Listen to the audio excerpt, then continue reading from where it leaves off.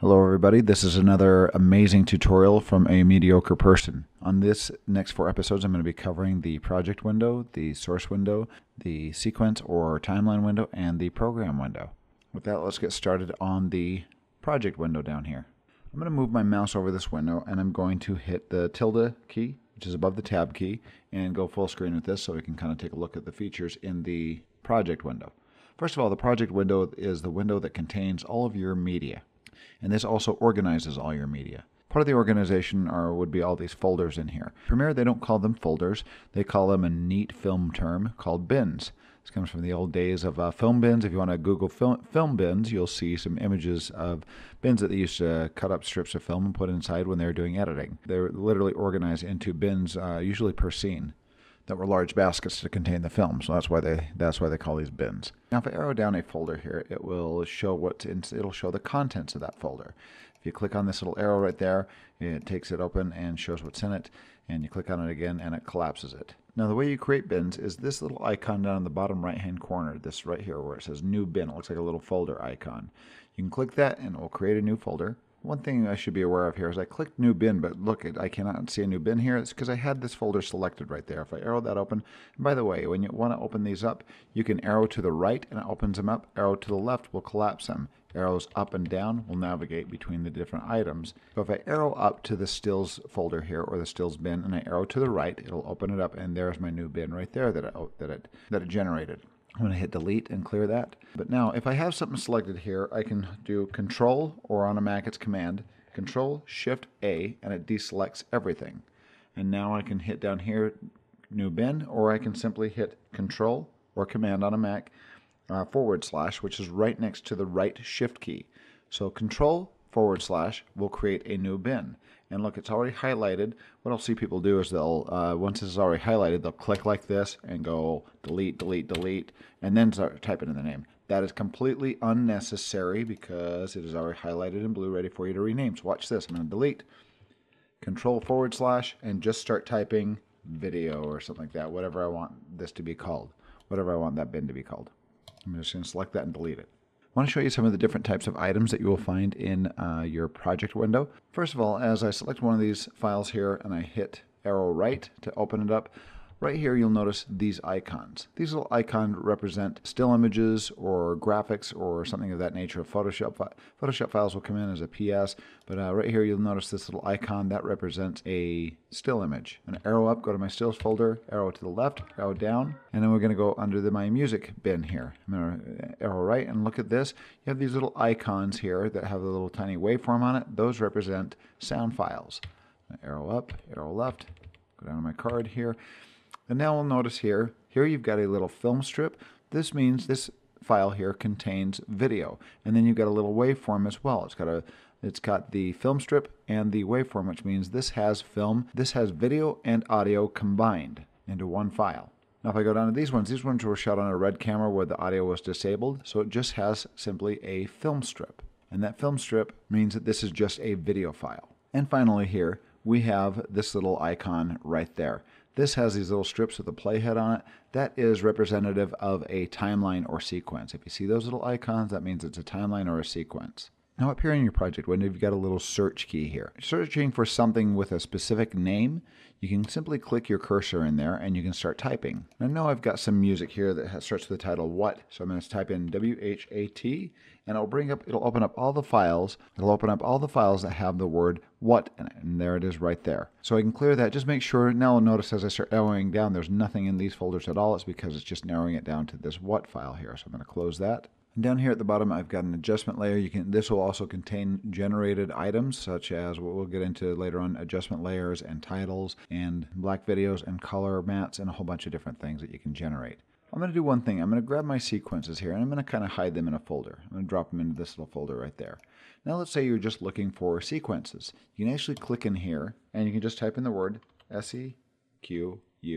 Just start typing in sequence, and it will bring up all the items that are sequences in the entire project. Just kind of a little shortcut there for finding where your sequences are located if you don't know where you put what folder or what bin you put them in. I'm going to grab these two here. I'm going to drag them out of my folder. And the way you drag something out of a folder is you grab it and drag it to the left. And notice that little no symbol that's on the hand right there, gripping. I'm going to grab it to the left and I'm going to move it just slightly right here, and notice it disappears. If I drag it to the left and let go, it drags it out of that folder. Now it's in my main project area here.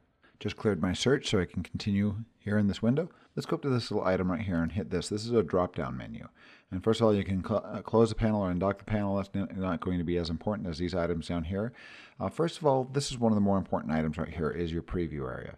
If this is unchecked, you notice it just collapses this area right here and it's a lot smaller. You don't have what's called your preview area. If I select this and pull it down and say preview area, it opens up a big area right here with the little preview window. Now what you can do is I can select a clip here. When any clip that you select, any item that you select down here, it's going to show several attributes of that clip right here. First of all, it shows a little thumbnail preview. You can hit play and it'll play this little thumbnail here and kind of play through the footage. You can actually create a poster frame for it. If you find something that you like to make it be its thumbnail, like I like that right there, you can actually take a picture right there and that just became the thumbnail as opposed to the beginning frame. But up here you've got the name of the clip, you've got the type of clip. This is a movie clip. And down here shows that it has audio that belongs to it, but this is its resolution, 4096 by 2160, 4096 pixels by 2160. This is your pixel aspect ratio. Not as important these days because most footage that you shoot in is now 1.0 and it doesn't change very much unless you're using some older footage. Shows how many times it's been used in this project, how many times it's been used in sequences in here. Down here you've got your duration and you also have your frame rate, frames per second, 23.976, which is essentially 24 frames per second, but it's called drop frame, which we'll get into later. Down here we've got the audio attributes. This is 48,000 hertz. 24-bit audio with 2 mono channels as the Red camera shoots as a standard. This is really good just to quickly view the attributes of each file that you're working with and or sequences. If you select a sequence, it'll show the resolution of the sequence, pixel aspect ratio, duration, frame rate, and audio quality set up for that sequence. Now a couple things you can do to this window here is you can arrange by name. You can click your name here and it arranges by alphabetical order, or you can arrange by these attributes. These over here are a whole bunch of different attributes that pertain to every individual clip and folder here. If I arrow down a folder here, this is what's called the metadata. Here you've got the frame rate, you've got where the media begins, time code where it ends, you have the media duration if you have in and out points selected, the duration, the resolution, a whole bunch of different things. You can actually add things to this list here. I'm going to grab the scroll bar and drag it to the right, and it ends right there. So it only has kind of the major ones already up by default. If you right click on this, you can go to metadata display, and then in the metadata display you can arrow this down and you can actually add your own custom properties, or you can scroll down and select ones that you want to show up. Let's say I want them to show if these have proxy files attached or not. I'm going to hit proxy here, going to hit OK, and it doesn't show it now because it's over here at the added it to the very end. There it is at the end. I can actually grab this and drag it over and move it if I want. See, I've got this little tab moving and let go, and now my proxy tab is right there, and it shows yes, this has proxy files attached to this footage right here. You can go under this metadata display and add as much as you want. It's very, very extensive. It just has so much stuff in here showing all the attributes of every individual clip that you could even possibly think of. And if it doesn't show it in there, you can actually add a property and you can script it. Moving to the bottom left-hand corner of the project window, we've got these little 2 icons right here. One is list view, one is icon view. Right now we are on list view. This is selected as blue. Watch what happens when we select icon view. Turns everything into an icon. You got these bigger folders here, you have your adjustment layer, have your timelines here, and you can see that this is a timeline, not a clip, because it's got this little timeline icon in the bottom right hand corner.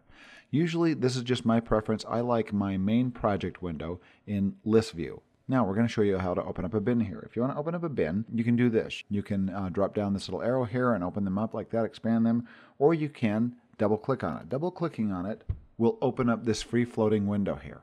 And this free floating window shows the contents of that bin right there. But this free floating window can kind of obstruct your view of other items while you're trying to edit, which can be annoying sometimes. So what I'm going to do here, another little option we've got is holding down your Option key or Alt key on a Mac and double clicking. And look what it does. It opens up a separate tab. It has added a tab up here to the project tabs here. You've got media, browser, library, info, effects, markers, history. We'll go through that in a minute. But right here, we've got the stills window that opened up. You can actually rearrange these. Say you want to keep these close to your project window. I can grab that and just drag it to the left like this. And look at that, it moves it. And now it is right next to my project window. Here's my project window in list view. Here's my stills tab in list view. Now I can go down and hit my icon view, and it brings up thumbnails of these still images that I have. I can grab this little slider down here to adjust the size, and you can drag it to the right, and it expands it and makes them larger. Let's show some video clips here. I'm going to hold down Option and double click on one of my cards here. Opens up this menu in list view. I'm going to move my card one over here, so I've got those tabs open. And to close a tab, by the way, I'm going to close my stills tab. You simply do Control or Command W for window, and it closes that window. Whenever you hit Control or Command W, it closes a window. Now under card 1 here, I'm going to hit icon view, and I've got these thumbnails. I'm going to make these a little bit bigger. One kind of cool thing with Premiere is if you move your mouse over an item and you just move your mouse left and right, notice I'm not clicking, I'm not right clicking, I'm not left clicking, I'm just hovering over and moving my mouse left and right. That causes this image to scrub. You can scrub through the image really quick and see what is on that exact image just by simply moving to the left or right. And you can see kind of a little mini playhead right there as I scrub this back and forth. Now you have different arrangements for icon view down here. You can click on these little arrow right here and tell it how to sort the icon. I wish it had this as a default, but it doesn't. I like to do it as the list view sort, which basically views it the same way that the list view is set, which by default is by alphabetical order. So I'm just going to hit that, and I'll rearrange things by alphabetical order there, and it goes from left to right, down to the next column, and left to right, and left to right, and left to right, and so on. But if you want this to remain on a certain item for a thumbnail, as we showed you up here in the preview window, if your preview window is active, you can simply select a clip and you can grab through this and find what you want as your new thumbnail. And now you just take a picture and it changes that to the new thumbnail there. See, as I click away from it, suddenly that becomes the new thumbnail for that icon right there. So if I want to close that window, Control or Command W, go to my project window here, and let's move to the bottom down here, bottom right. First of all, you've got this little icon right down here that's called Automate to Sequence.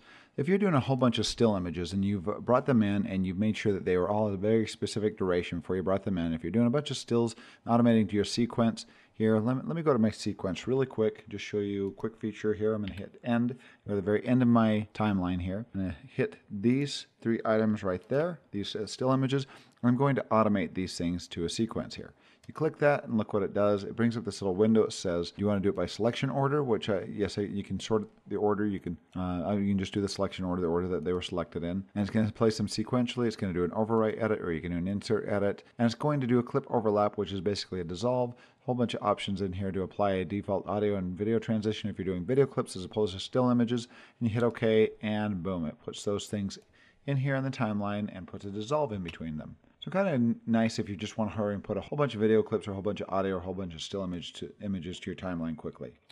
Bottom right hand corner down here, you have a little search engine once again to find files, and you can find them by colors. We'll get into these colors later on. You can color code things, and you can search and just narrow it down to the things. If you're looking for B-roll specifically and you've been color coding everything as B-roll, you can quickly find those things by a very specific color, or what they call an operator. Down here we showed you how to create a new bin. You can click that to create a new bin, and also your new item icon. You click on this and you have several things. You can generate, this is basically a generator here. You can generate a new sequence, a new offline file, adjustment layer, titles, new bars and tone, black video, color mats, captions, HD bars and tone, universal countdown leader, a whole bunch of different things down here that you can generate into your project window. Let's do, just like right now, a color mat. I'm going to hit OK. It's going to base it on the sequence that I have opened right now. I'm going to hit OK, and it's going to ask what color do you want it. Let's do a white mat. And I'm just going to hit OK, and we'll call this white mat. Hit OK, and there it is right there. Now I can grab this, drag it to the source monitor, and I've got kind of this eternal white matte video clip that can be dropped down into my sequence, and all that does is plays white. So that's one of the generators right there. This is the specific project tab that we're covering, but you also have the media browser, which I covered in another episode. You've got libraries, which is basically online stock library from Adobe that you can grab media from. The info tab actually shows whatever you have selected in here. It'll show all the attributes of that item right here in more detail. You have your effects tab, which we'll cover in a future episode, which is where you can add effects to video clips and audio clips. Markers, we're going to cover that in a very specific episode as well. And history, so this is the history tab right here, and this shows a list of all the moves that I've made since the project has been opened up here. And these are all the moves that I've done. It keeps a little history of everything. When I close this project and save it and open it back up, this will be gone. So this saves it while you've got the project open. And you can undo one step at a time by going back like that. And this has undone all these things. These are grayed out, but now you can simply redo by clicking on one at a time or skipping to the end and redoing everything. Or you can go to the very beginning, since I had this project open, click right there, and everything has been undone. Or you can find it in the middle, and so on. So this is a really nice kind of undo, redo sort of option that you have here under the History tab. That pretty much concludes this episode on the project window. On the next episode, I will be covering the source window.